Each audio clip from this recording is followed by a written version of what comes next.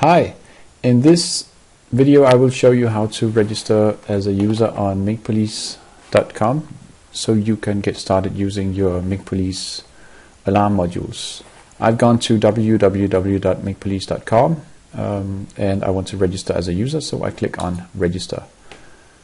Now here I will need to enter all this information, and so let's just get started. My name first, then my email address. Here I must enter my mobile phone number for SMS from the alarm modules. So here I can choose my country code with the drop down list. I choose Denmark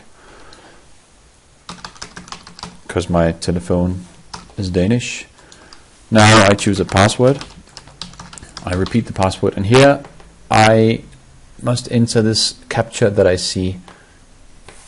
It can be a bit difficult, but if you don't get it right, you will have another chance. Okay, I think this is right. First I read the terms and conditions, then I agree with them, I tick this box, and I click on register.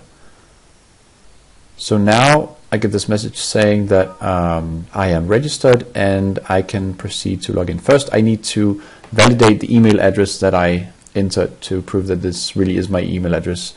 And I got an email from the MinkPolice server. Let me go find it. Here it is. And it says that I should click this link in order to validate the email address that I entered. So I click the link,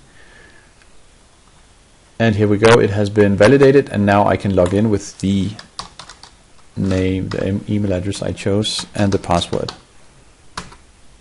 Here we go, and I'm logged in. And here I can click on trap overview, and I will see that I don't have any traps registered.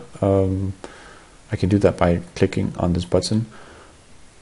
We have the trap map, a map of all my traps. We have the settings and the help section.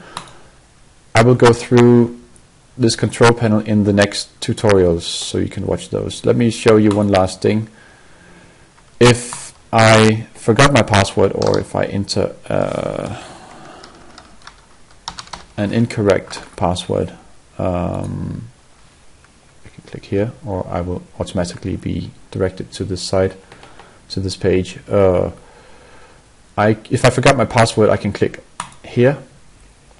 I will enter my email address, and the MinkPolice server will send me an email with a new password.